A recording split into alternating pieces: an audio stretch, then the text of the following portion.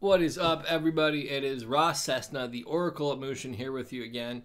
I'm wearing the same shirt as I was in the video last week because I'm recording these back to back because my schedule is super busy. It's not going to impact the outcome. And I've seen this, I've done other videos like this, and it doesn't affect it lining up for other people. So real quick, I've changed the format of how I'm doing stuff. If you didn't see the last video or listen to the last podcast, the way that I'm doing things now is actually how tarot has really helped me, which is using it more as a mirror for your own mind to help you sort stuff out. Not so much a divination tool, but telling you to look at these things in your own life and see what you can come up with. See the shifts that you can make as a result of these. So we're going to dive into it. Following is the first one that comes up. And it says loyalty, adaptability, cooperation, trust, reliability, sensitivity to others, service, receiving guidance. And if you look there, there's this kind of colorful connection between all of these individuals and their ability to function as a unit. A unit. I don't know why I said unit like that. So one of the things that I notice from a lot of people, and this again includes myself, is the ability to not feel part of a group. And part of feeling like a group is the ability to be adaptable to other people's needs, the ability to cooperate, having trust in other people, being reliable, being sensitive to other people's needs, acting from a sense of service, the ability to receive guidance, not just give it, to receive guidance, and then loyalty, sticking with people despite how difficult circumstances get. So I've worked my ass off in cultivating a lot of these traits, and I won't say that I'm perfect at it. I'm not. I won't say that following other people is easy for me. It isn't. And I'll say this as well. One of the things that really is a big barrier for me personally, and maybe y'all can relate in this, is actually trusting people. Many of us have been let down a lot by people, and a lot of people operate on that same premise. I was talking to my mom the other day about how oftentimes people in any kind of friendship, family relationship, romantic relationship, anything like that, oftentimes when people's needs haven't been getting met, they act in ways that makes it even harder to get their needs met, because a lot of people are operating on kind of emotional starvation, like actually getting their needs met. They respond in a defensive position for everything, and it perpetuates this whole problem. And this is kind of the same way. A lot of people that need companionship have been let down by so many people and have been hurt by so many people. It's difficult to let the walls down. This is pretty much asking myself and anybody listening to really look at that. Be more adaptable, be able to cooperate more, be more trusting, be more reliable, still be sensitive to other people, view it from a space of service, and be able to receive guidance.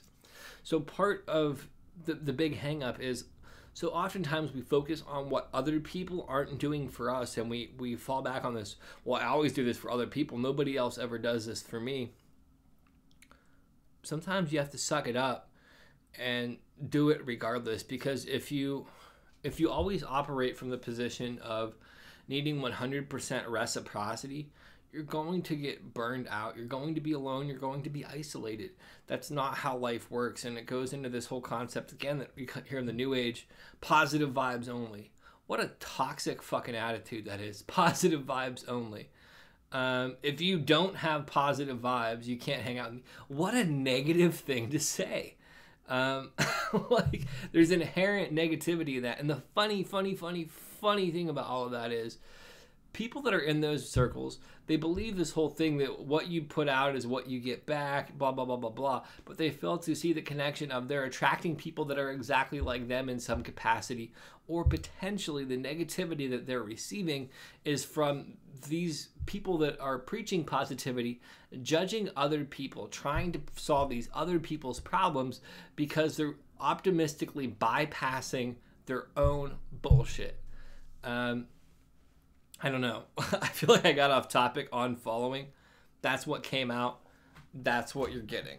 We're going to move into the Rumi Oracle. The horizons you've promised will be brilliant with signs. I am sick of shadows. Blind me with you. This is saying you're going to be getting a lot of signs from the universe about the course of action that you're going on, but you have to be present with it. Quit acting from your wounds is the other thing. I am sick of shadows. Quit acting from your wound. Blind me with you. Be fucking real. Step into who you really are. Quit acting from this space of this is the dark me. This is the ego me. Ego is a mental construct. It's not real. And it's incredibly unhealthy, and it's a flawed belief structure. And when you look at how people associate it with Eastern philosophy and Eastern religions, most understanding of Eastern philosophy and Eastern religions is misinterpreted, misunderstood, and it's cherry-picked ideas.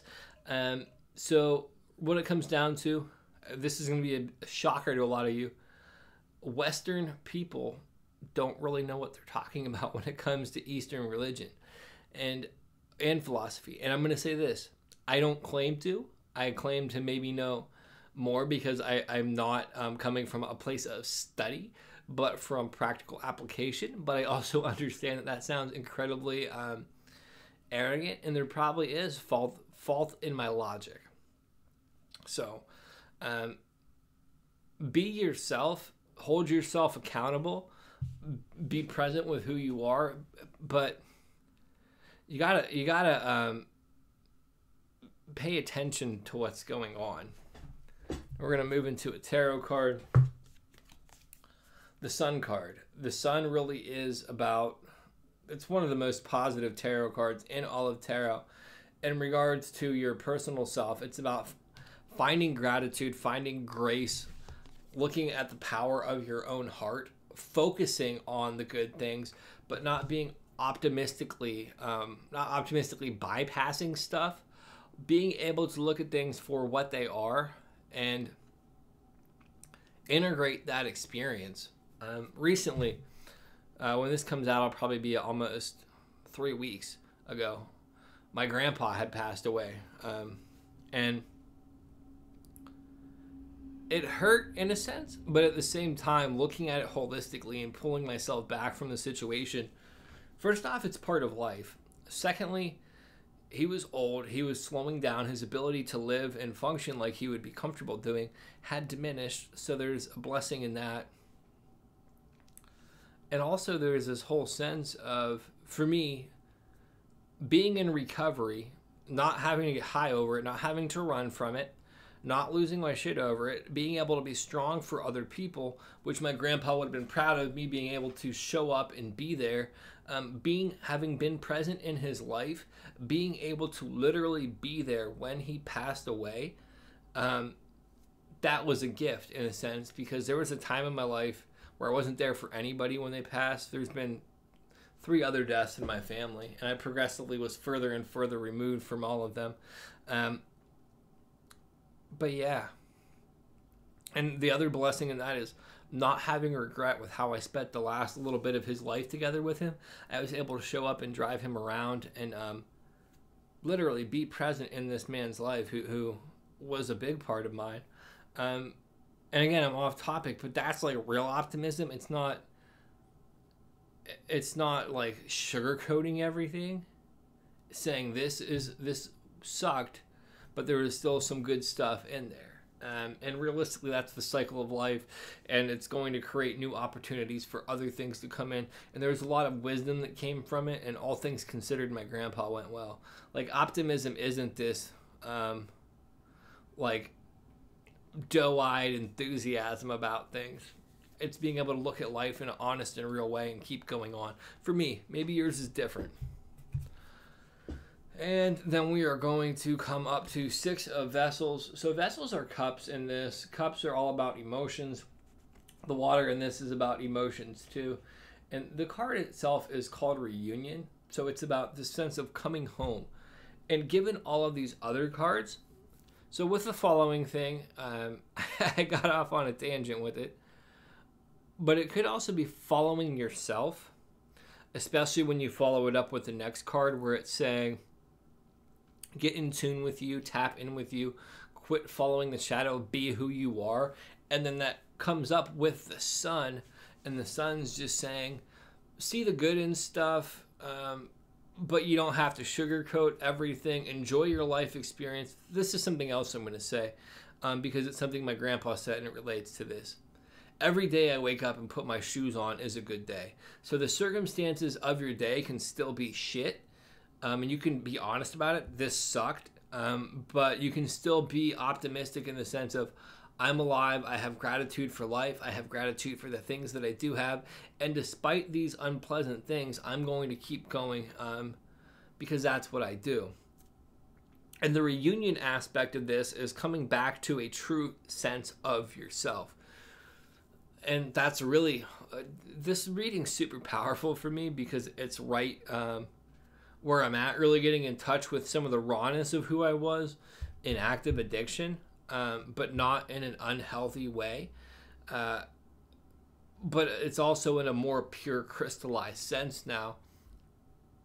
The reunion aspect of this is really coming in tune with who you are, not who you think you needed to be in order to receive love, respect, and appreciation. Because for a lot of us, we disconnect with ourselves at some point in order to be who we think we need to be for love.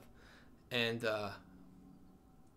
yeah, I can't really say much more on this. I'm kind of getting choked up with it a little bit. So I really hope that this helped people. If you want a reading like this about yourself, I'd be more than happy to do so. And although I'm doing this from a more integrative and personal approach, although I'm doing it that way, rather than divination, there's a lot more to be gained from this, and you're not going to be able to get the similar experience elsewhere.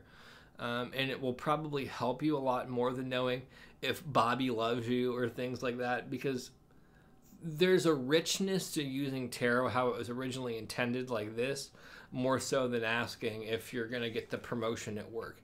Because the promotion at work is transitory. Understanding yourself in this way and having somebody with experience guide you through that, that's going to stick with you. It's a great investment. If you want to book it, you can book it online. I've reduced my services to just this this service, which is a little bit of tarot reading, a little bit of coaching, and then there is a follow-up Reiki session after everything, just to help you heal and kind of get you all cleaned up after you hear some truths that might be a little unpleasant. And with that, I hope y'all have a blessed day. Peace.